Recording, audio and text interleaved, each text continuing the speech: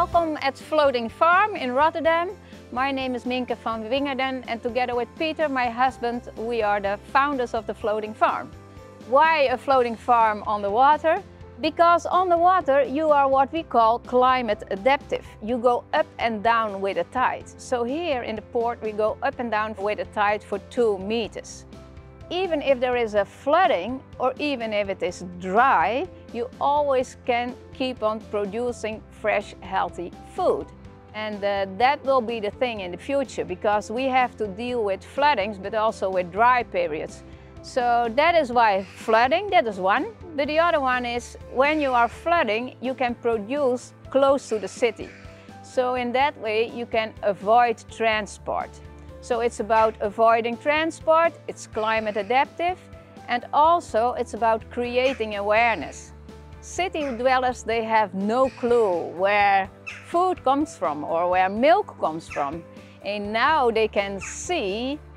I always say how much love and energy a farmer needs to give to his cows before consumers can drink a glass of milk. And that helps consumers to create more awareness and make them aware that a glass of milk has a lot of value.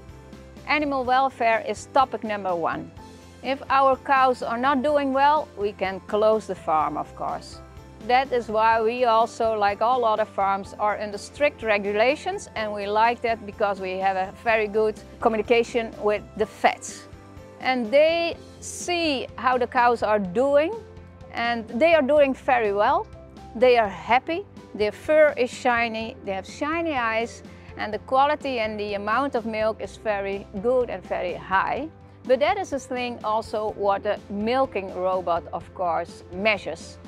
About farming in the city, how does it affect the processing of the food and also the distribution of the food? We bring all our milk products to the city by electric cars. And of course then the chain and the distance is very small. That's one. And on the other hand, we produce very fewer products. And what is really nice to see is that our consumers, they directly buy from our shop. How do the cows always stay in the farm, at the platform? No, they do not. Normally they have free choice to go in or out, but if the land is too wet, they cannot go out. You can hear the manure robot.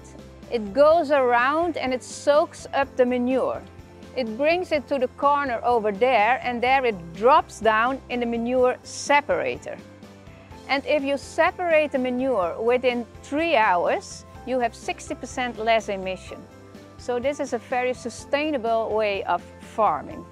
And on the other hand, about the feed for the cows, of course, a project like this, we would not buy soy from far away or corn from far away. And that is why we feed our cows partly with residual products from the city. So one of them is that there is a beer brewery next door. They brew delicious beer, but also what is left is the beer broth, and you can see it in the feed. Also there are a lot of vegetables from the auction or the food bank. We had an issue with the beds of the cows. It was more or less made on wood, but the wood was very soon rotten, so we have learned from that. And now the beds are from concrete with rubber mats, and that works much better. We love to make another farm next to this farm with vertical farming, so producing vegetables and herbs. And that is why we already have now in the flotation device a small installation of vertical farming to learn. Creating awareness and education in the city is really important. It's about transitions in the city, add some farming to the city to make cities more livable and more self-resilient.